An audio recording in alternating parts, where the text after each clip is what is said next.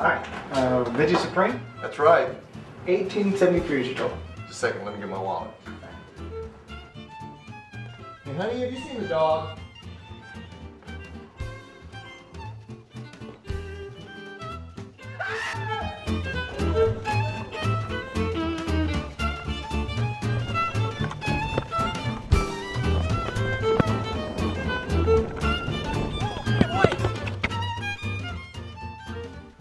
Callie, I know just what your owners need.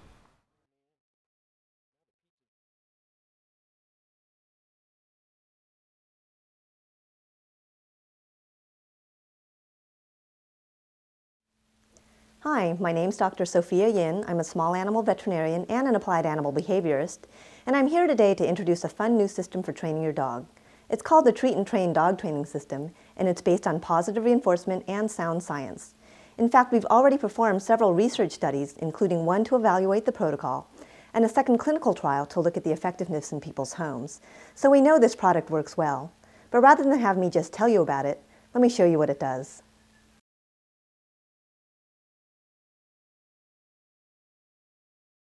Ringo is pretty aggressive at the door, and he'll charge the door if he doesn't know the person that's at the door. And he really looks like he's going to attack, so I have to hold him back. I don't open the door unless I know for sure that the person is perceived by Ringo to be friendly. There was one time when I lived in Oakland, and at that point I had a sliding patio door going out into the front, and the door was open and somebody was coming into my front gate. So I was holding Ringo back because he was going to be doing his normal routine, and he basically dislocated my shoulder. So again, he's just really, really powerful. People also will just like try to talk to me, and he's barking so loud we can't hear each other, and then they realize he's not going to give up, so they're like, see ya, they'll just leave.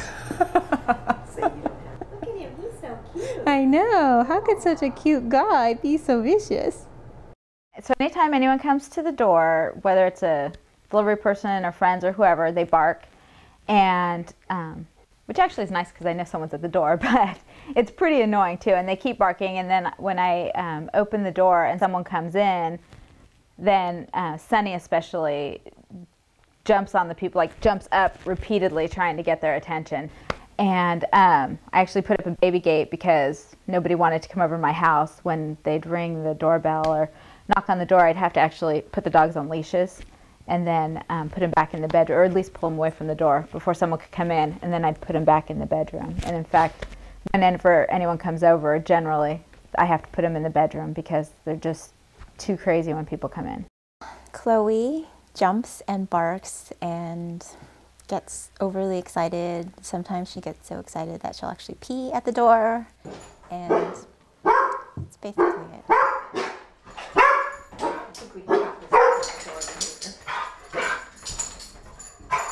I go to school with Amy, so I come over here and say hi to Chloe on a regular basis.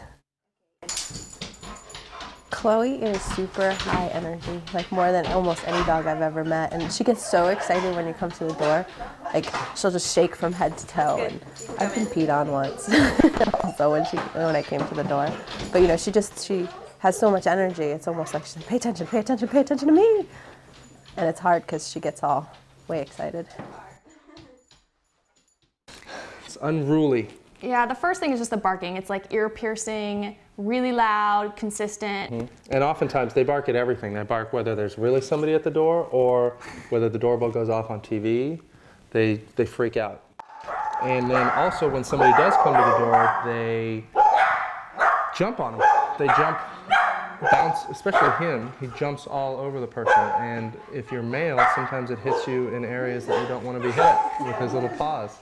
So it's annoying, not to mention if you're wearing nice clothes and he's been in the backyard, his feet can be very dirty and he'll get you all dirty. Other than that, he's perfect. He's obviously very good looking. Yeah. And he's very, and he's very cute and cuddly. So he's a good boy.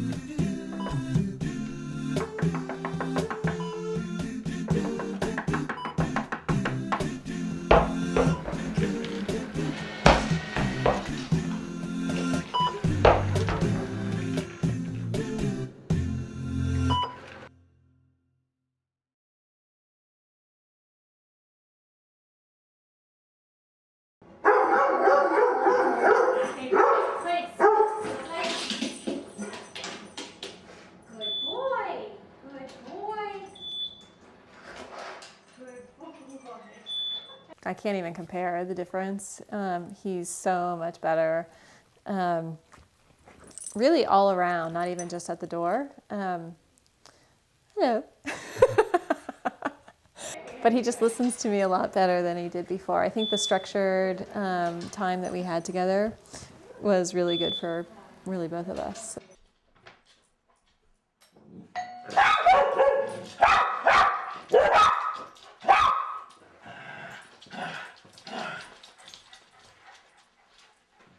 She is so much better, to the point where, again, people who have been coming over can't believe the difference.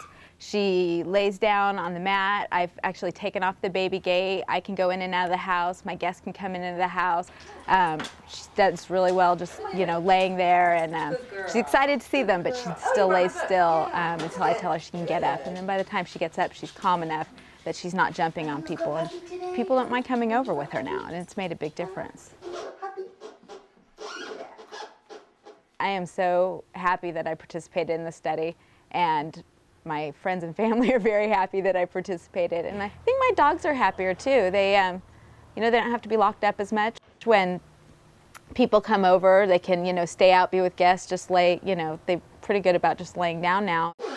So I think it makes a better environment for them, and certainly for me and for my guests.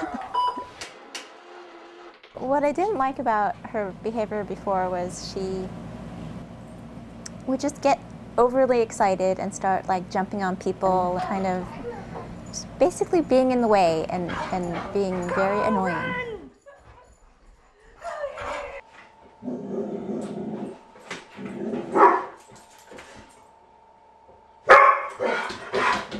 Chloe, place. Now it's a lot better because she'll just sit on her platform and people can come in and she can have like a moment to calm down before she can say hi to everybody. So.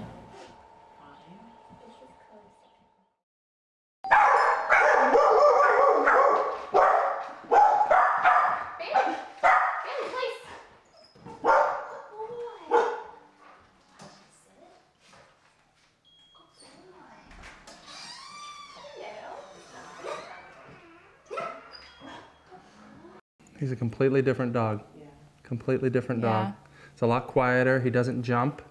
He doesn't bounce around and hit you where it counts. And he goes to his bed and is doing great. So who else do you have? I think to me it just made training a lot more worthwhile. At the front end of training it seems like a lot of work and you have to invest a lot of effort in it. And it just reminded me that at the back end of the process you end up so much happier with your dog, and your dog's happier with you, and you're happier with your dog, and it's worth the investment of time and effort. Now that you've seen what you can achieve with this dog training system, and you've seen how much fun it can be for you and your dog, you're probably itching to get started. Well, if you can't wait any longer, go ahead and skip to the section called Tone and Treat.